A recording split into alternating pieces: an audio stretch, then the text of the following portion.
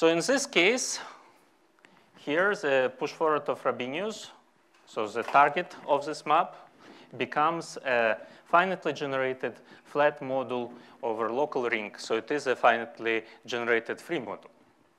So we can get measures of singularities now by trying to measure how far is in general this module from being free. Measures of, let's say, freeness. So you can invent many measures for non-freeness. The two that we consider today are going to be the minimal number of generators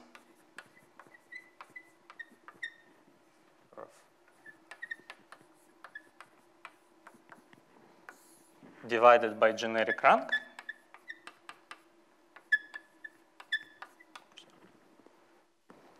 So if my module M is free, right, I know that the number of generators is equal to generic rank, so this number is 1. And you see that the converse also holds, right? I have that this fraction is equal to 1 if and only if M is free.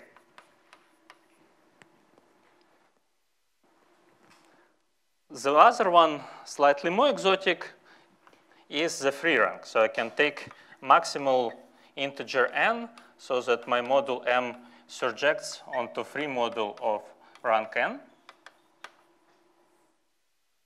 And I can still divide it by the generic rank.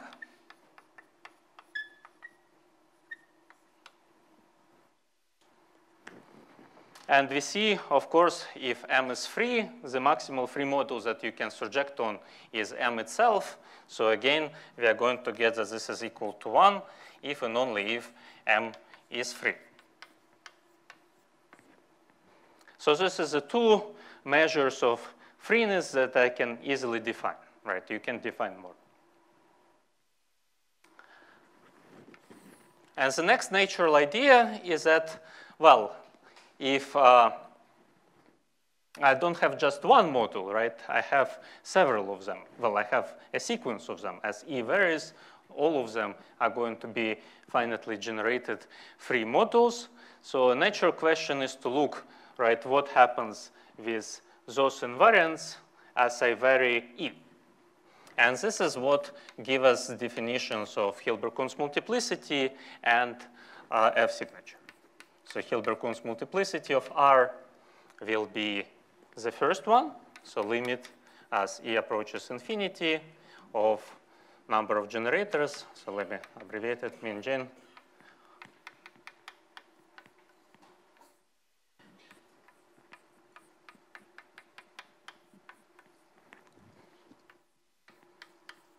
So this one was already defined, and this one is, I think, was not mentioned today. So if signature is going to be defined by the second measure. So, well, let's copy it.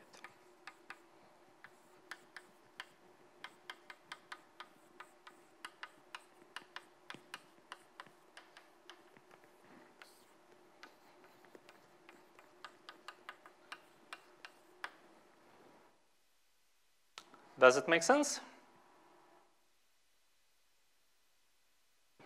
Well, now I make these definitions, and the natural questions are basically, well,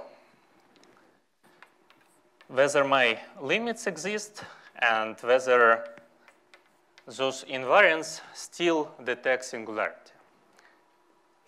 So the main purpose of my lectures is to explain to you why this is true. So limits exist, so goals.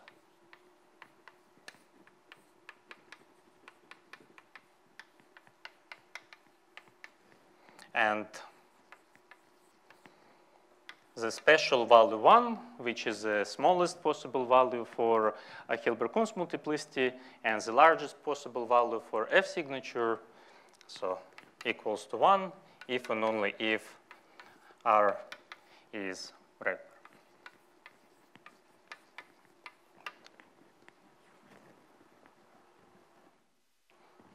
And then if we will have time left, we will talk a little bit more of different properties of them. But the minimal program for the 4 lectures is to discuss those results. Any questions?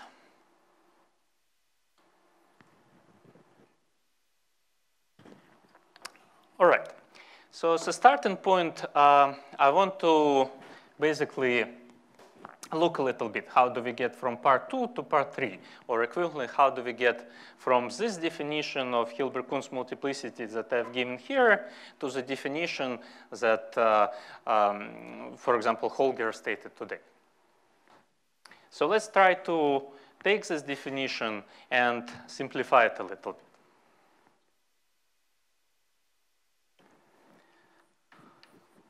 So first, I have the denominator, the rank of F lower star ER, right? And I want to know what it is a bit better. So for that reason, I want to quote another wonderful result of Kunz, who says that if we take local ring, and K will be its residue field, and it's still a finite, so, and it's a domain, so still the same assumptions that I started with, then we can say that the generic rank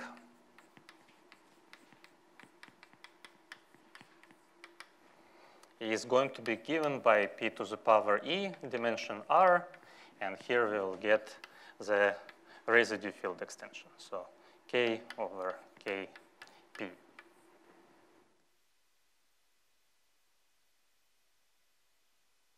Basically, it's a formula that tells me how to compute the generic rank. All right, maybe I should ask, have you seen this formula before? Raise your hand if you've seen it. Yes, good, yeah. All right, so let's try to prove that.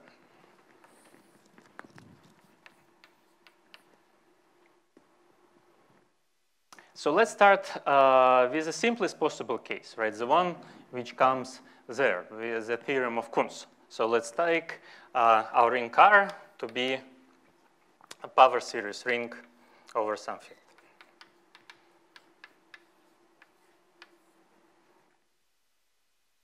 In this case, I can understand Frobenius very visually. That was already mentioned today, that I can just say, I mean, you just look at how Frobenius act, that I'm going to, first of all, take p roots of my scalars, and then I want to take, of course, p roots of my variables.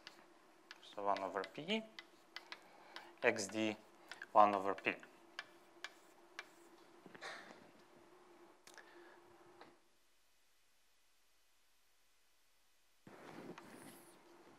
And then what do I see? I have, well, first I have this extension, let's say, from R to adjoining, for example, variables. I mean, just extending scalars, and then I can extend, well, to the full thing.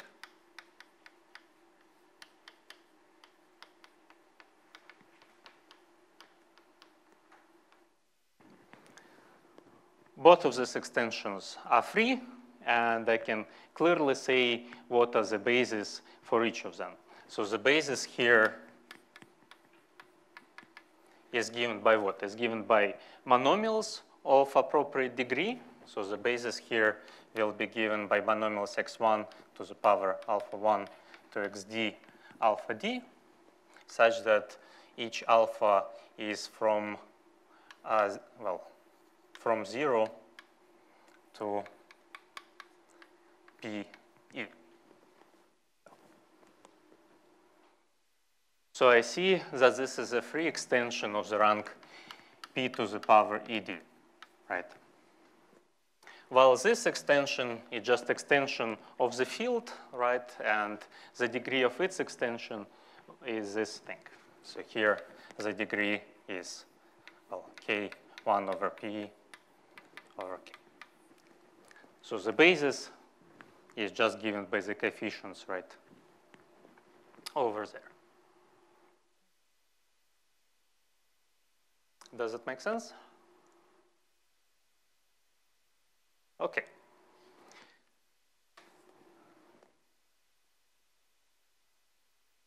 So that was the basic case, right? If you take power series ring. So now let's go a little bit further than that. Let's assume that now R is a complete domain,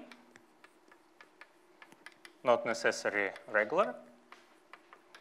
And then I know that if I take a system of parameters, well, I know by cone structure theorem that R contains its coefficient field, right? So there is a field isomorphic to K inside R.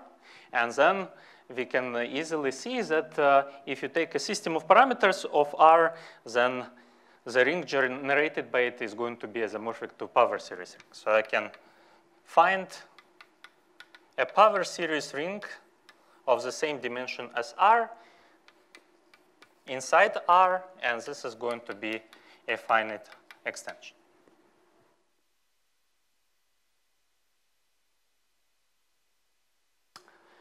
And then basically, I just refer to the computations that I made. So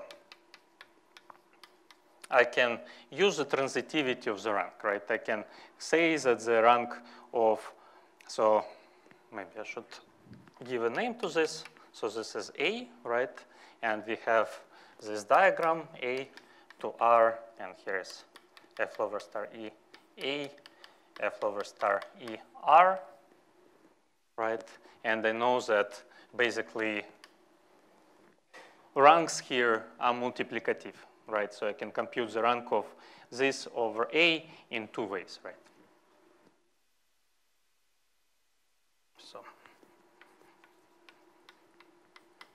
So the rank over A of F lower star ER, it is both equal to the rank of R over A times rank of, well, the ones that we're interested in. And it's also equal to the other way, right? So it is rank of, let's write A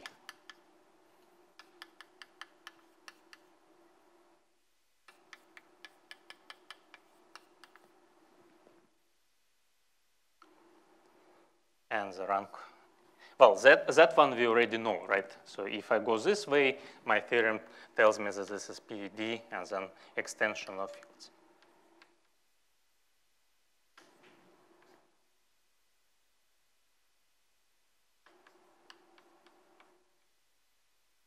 But what I want to mention is that because, well, if you look carefully, right, what we have here, I mean, those two sides are the same, right? The rank of R over A and the rank of F lower star ER over F lower star EA is the same because it's the exact functor. So those two things are equal, so I can actually cancel them, and I have equality over here between this top term and the bottom term, right? So this deals with the second case. It's all just consequence of existence of a power series subring such that it's a finite extension and then using the transitivity of rank. So that leaves us the third case where R is not complete. All right, let's move all the way back.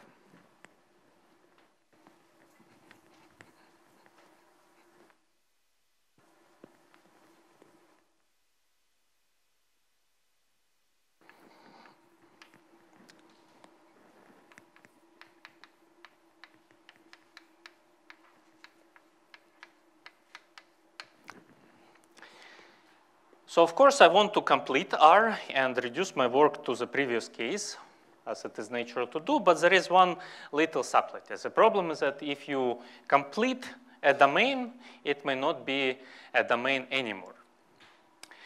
But I can still say that the completion is going to be reduced. It's part of the package of being a finite. I get it for free. So as it was said in one of the short talks, I know that R is reduced if and only if the Frobenius map, so yeah, let's write Frobenius map is injective. Right, so it's injection.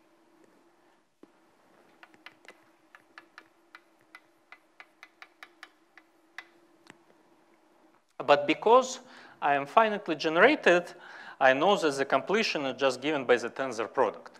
So being injective is not going to change because the tensor because completion is flat, right? And from here, this is equivalent to R hat being injective inside F star R tensor R hat, and this is isomorphic to the completion of this. So this is very finite comes, right, as the completion is the same as tensoring with the completion, right? Okay, so what I know is that my domain, if I complete it, it may not be the domain, but it's still reduced.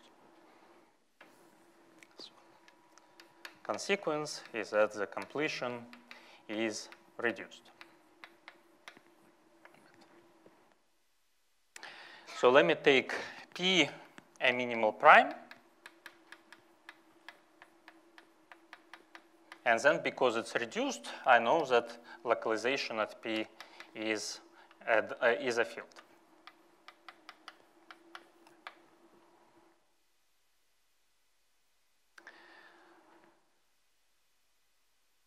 Well, in fact, I can take a minimal prime. So in addition, I can add that dimension of R mod P is equal to dimension of R. Not R, R completion. I know that the dimension of the completion is the same as dimension of the original ring, and therefore there is a minimal prime such that the dimension is the same.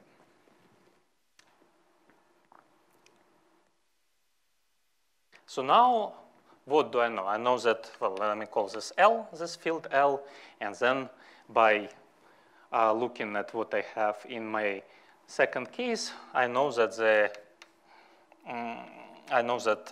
field L, if I look at the degree of the extension with Frobenius, it's going to be the same as before, P to the power D, and then extension coming from the residue field, right? Because the residue field of completion is the same as the original R. So what is left is to go back, right? So I need to infer now information about R.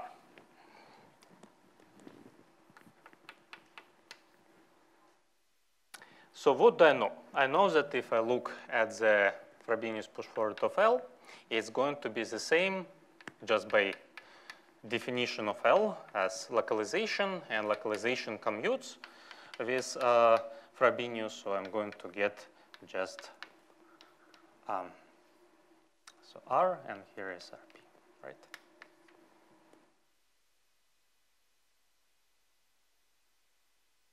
So this is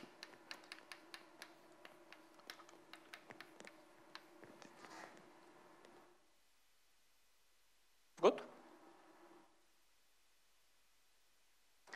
But what I also know, I know that my P, by the choice of it, right, because it is a minimal prime of the maximal dimension, if I contract it to R, is going to be 0, because R is a domain. There is only one minimal prime of the maximal dimension. Well, there is only one minimal prime. So it follows that over here, right, when I localize things inside L, I'm also going to invert all non-zero elements of R, right? So this is actually going to be so K tensor L, K where K is a fraction field.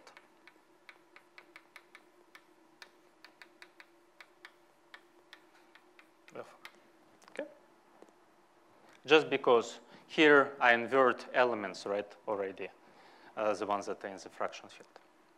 And from this formula, I can compute it is, those are fields, right? So the degree of the field extension is going to be the same, right? If I do Frobenius in L or do Frobenius in R, in K, it's going to be the same because it's just tensor. And this is the invariance that I'm interested in because this is what? This is a field of fractions of R, right? And here what I get, this is by definition the generic rank. So this is generic rank. And this one we already computed.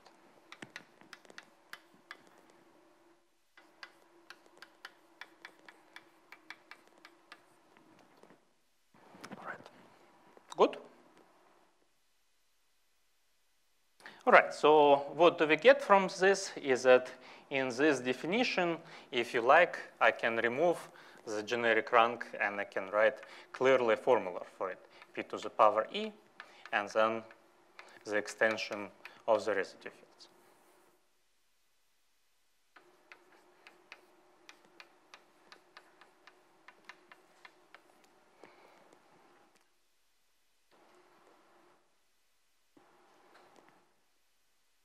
Okay, we still have the top on the both formulas. Well, on the formula 1, right, as I told you, I want to get to confirm that the definition of Hilbert-Kunz multiplicity that I get this way as a kind of singularity measure Hilbert-Kunz multiplicity, it coincides with the definition of Hilbert-Kunz multiplicity that Holger gave us in the morning. So let's try to look at the number of minimal generators over here. So how do we compute the number or the minimal number of generators of a module over local ring? You know that we can just compute it using the Nakayama lemma just as a length. So I'm going to use LG as Holger introduced of M modulo MM. So if I use it here, right, I'm going to get length of F lower star E R modulo M F lower star E R. But let's look what we have here, right? As Holger explained to us, right, we get the bracket powers by looking at tracing Frobenius, right?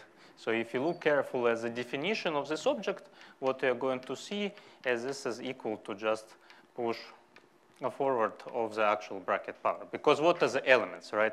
It is linear combinations of elements in M, right, with elements in F lower star ER, but I know that scalars act on F lower star ER by P roots, by P powers, right?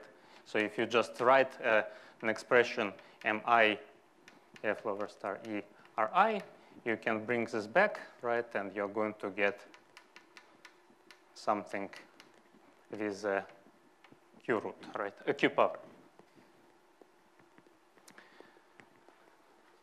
So what I get is the length of F lower star ER, and here I get this quotient that we already seen, the Q as the Frobenius power of M. No, why did I write there? So it remains to understand how does the Frobenius push forward affect the length. But this is easy to do because we can just look at the composition series. So we have, I mean, it just comes from the exactness, right? So by definition, how do you compute the length? Length of M is going to be equal to what? It's going to be equal to the maximal L so that I have a saturated chains of submodule M1 through M2, so on, until M, right? So ML equals to M. And because it's a saturated chain, all my quotients over here, Mi plus 1 over Mi, are going to be isomorphic to the residue field, right? And if I apply Frobenius to this chain, I still will get by exactness a sequence of submodules, right?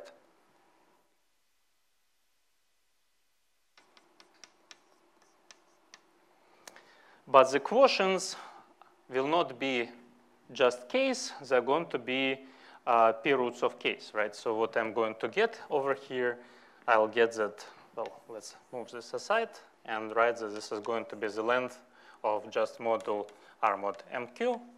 And then I need to multiply by the residue field extension.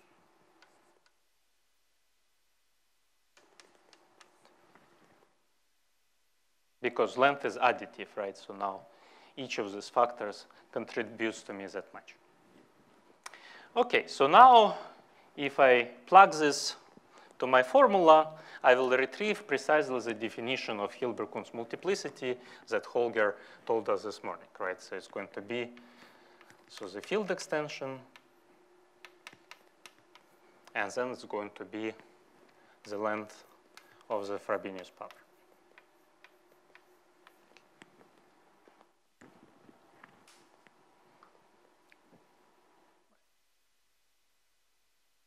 And in the same way, right, we will see how if you remove the residue field, right, it's the same thing over here, right, you'll get this q to the power d. Okay, does it make sense?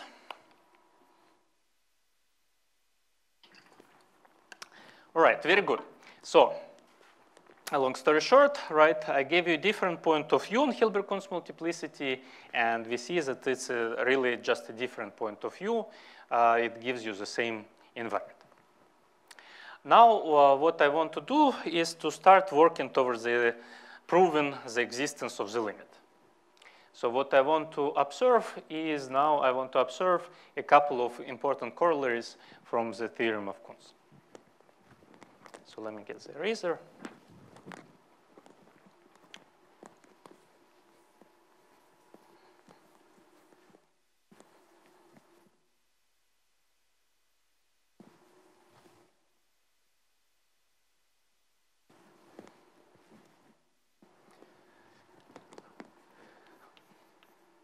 So the first corollary is that I can apply this result just to a pair of prime ideals in a given finite ring. So if R is a finite,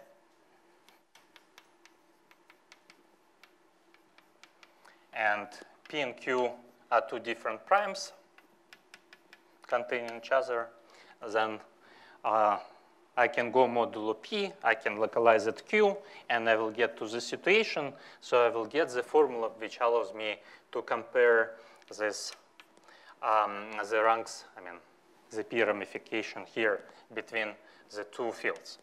So I have residue field at Q, and I have residue field at P. I do the P roots on both sides. So this becomes, if I localize at Q, right, it will be the residue field. If I go modulo P, it will be the generic rank over here. So I should have switched them. And what we get is that here we get P to the power E. And what will be the dimension? So I localize at Q, and I go modulo P. So it is going to be the dimension of RQ modulo PRQ.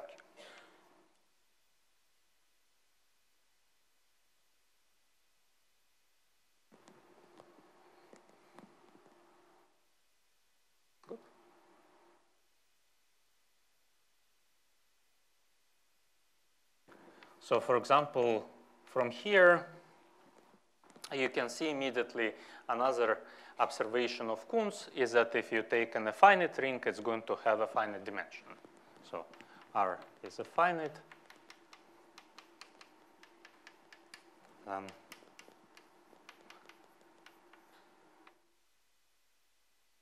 Because there are Noetherian rings constructed by Nagata which have infinite dimensions, so the height, there are maximal ideals of increasing height.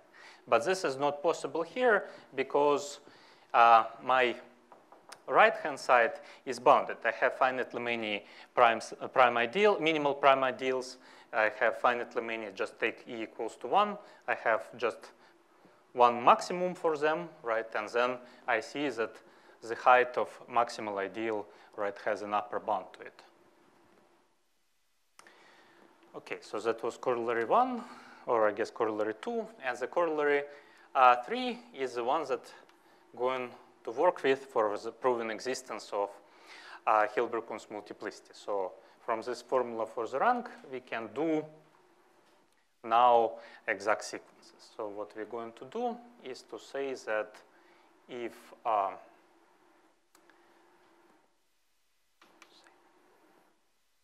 there are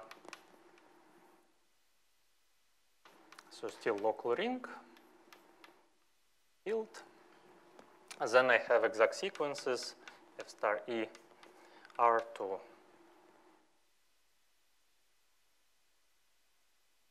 T1. No, sorry. Basically, because I know what is a generic rank, right, I can find exact sequences that basically confirm the rank, right?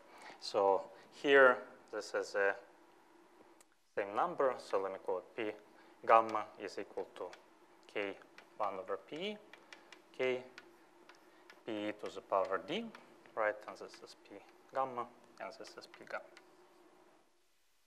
And what I want to say is this modules T1 and T2 are torsion. So a dimension of T1 and dimension of T2 are both strictly less than dimension of.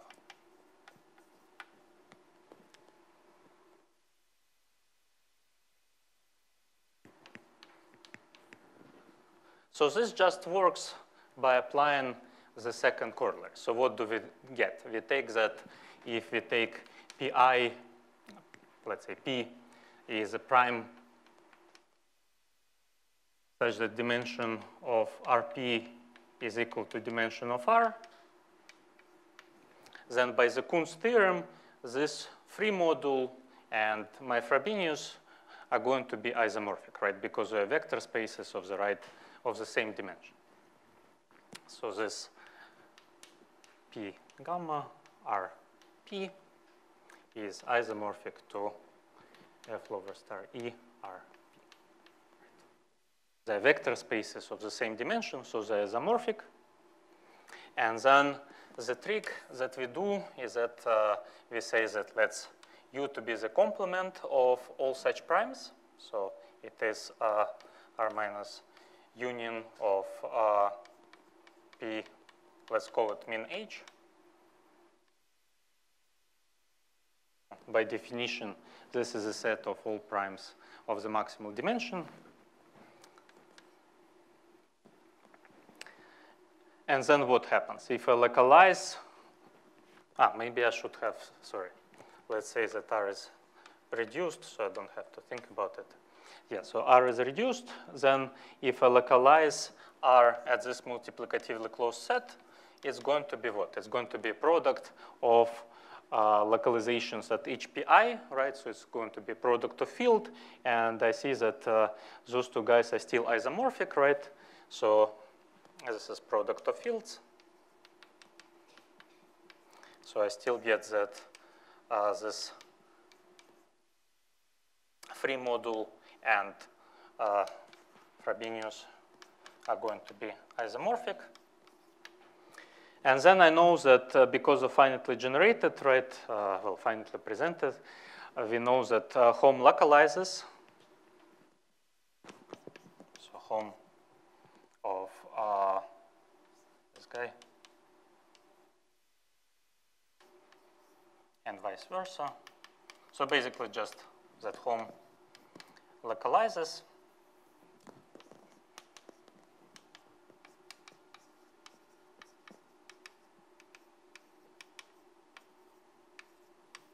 And then I take a map that gives me this isomorphism in one way or another way. I lift it to a map. I mean, it comes from localization of a map in R, and we see that the co-kernel, because it is killed by localizing at U, it must be something of small dimension, and this is what gives me this exact sequence. Good? All right. So what we are going to do with this theorem of Kunz? We want to use this theorem of Kunz to show existence of, well, the corollary to the theorem of Kunz to eventually show the existence of this limit, just because we can look at those guys over here, right? And we can compare the two exponents, right? We can compare Q, well, E and E plus 1, or we can compare E and not E, right? So it allows me to work with different terms of this sequence.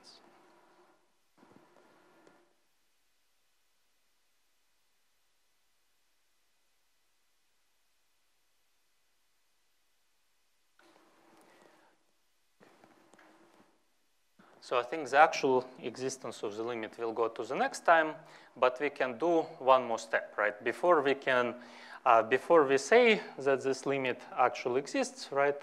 Let's so here we get automatically, right, that this, so what I want to say is that, so let me organize my thoughts. So what I want to say, so before proving the existence of the limit, let's confirm that this thing actually is appropriately normalized. So if you take this length, right, and we divide it by this denominator, we're really going to get something bounded, right? Because if I claim that the limit exists, then it should be bounded. So the lemma. So if you take local ring, if I take I m primary, and I take M finitely generated,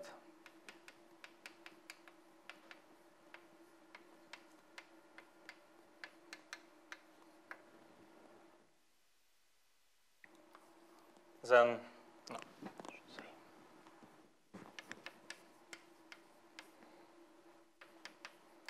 Then I can find the constant C. So, of course, going to be bigger than 0, such that the length of the quotient of M mod I bracket Q M is going to be less than C, and then here I'll get Q to the power D. So this in particular means that that sequence over there is bounded.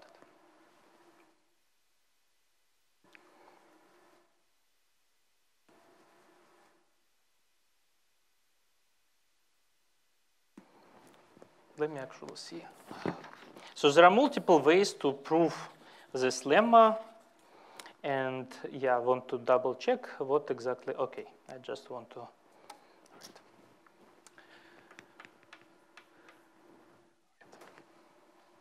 So let's go very combinatorial. So let us say that we can generate this ideal I by a bunch of elements, F1 through Fm.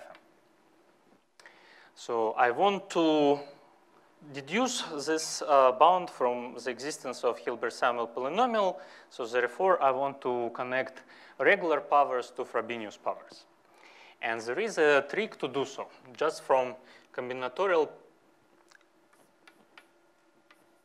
analysis, right? So I have that elements in, if I take power m to the power pe, right? So what do I get? I get that this ideal, this power is generated by monomials on my fi, right, of the total degree m to the power pe. So you just see that if I write down such monomials, the power of one of these variables has to be actually pe, right, because it cannot put something less than pe for all of them and get something of the total degree mp. So you will see that this power is now going to be contained in the Frobenius bracket power, right? And maybe not PE, Q. I'm trying to follow Holger, who insists that I use Q. But unfortunately, I've been working too long with Kevin, who insists that I use P to the power E, right? So I get conflicted.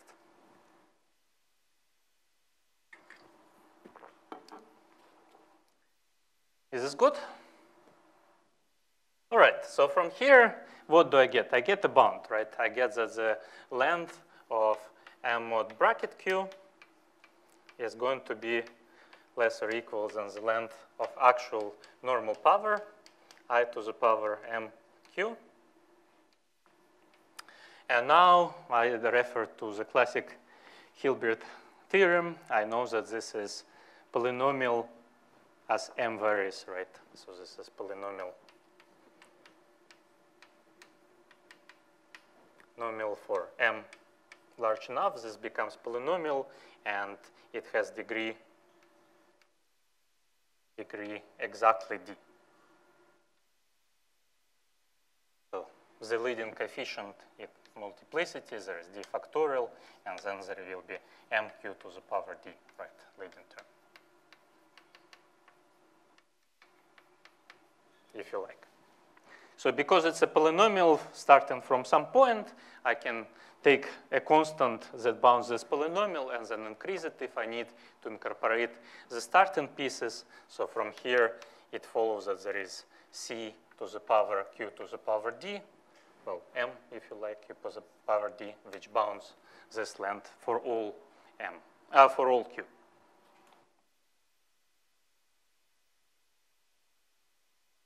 Good? Hmm? Q, yeah, it's q. Good?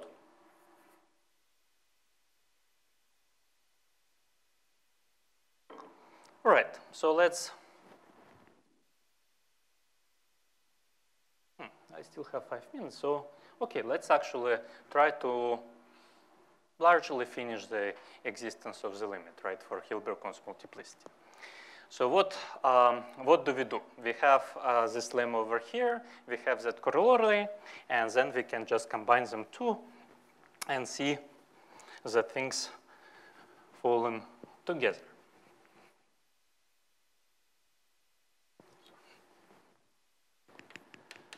So existence of Hilbert-Const multiplicity.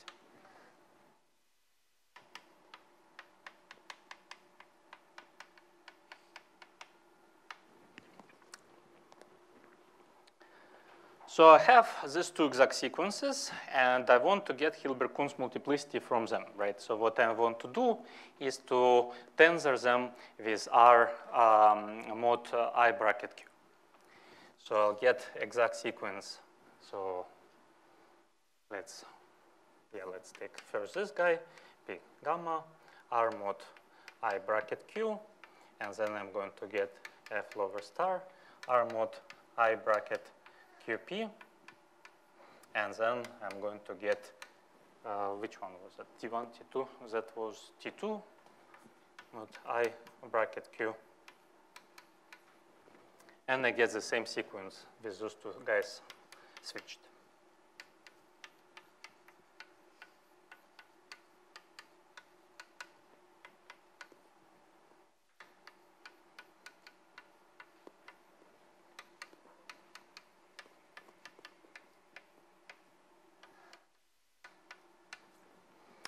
So I know that length is additive in short exact sequences, so I can bound the length of the middle guy using the things on the sides. And I also know that these modules T1 and T2, they were not of full dimension, so therefore I will get a bound coming from the lemma showing that they're actually small, right?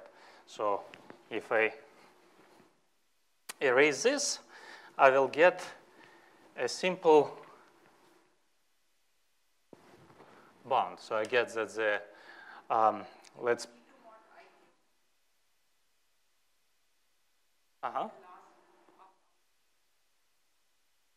Sorry?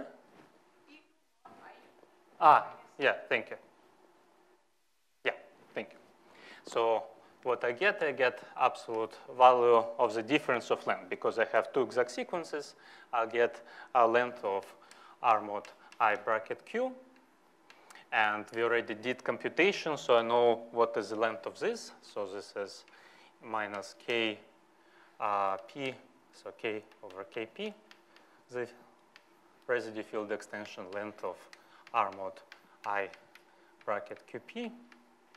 So the difference of these two lengths is going to be less than maximum of this length, right? So maximum.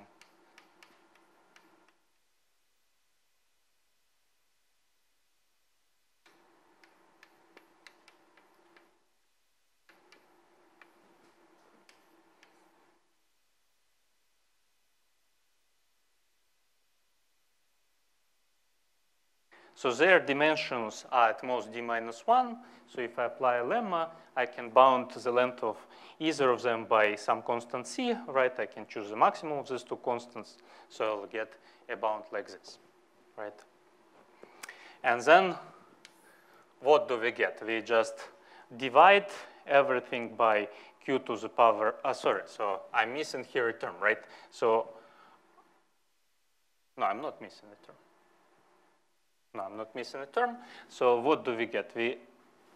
What I'm missing is that I'm missing to write p gamma over here. That's what I'm missing, right?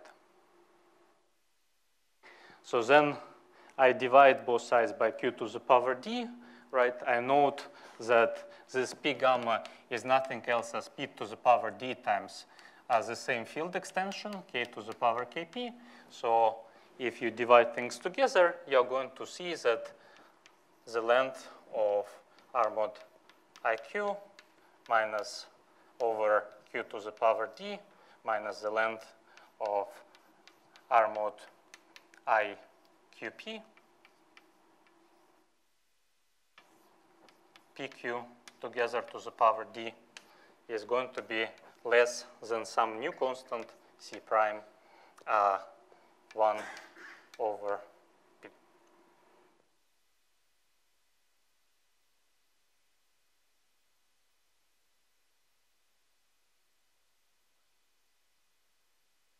What?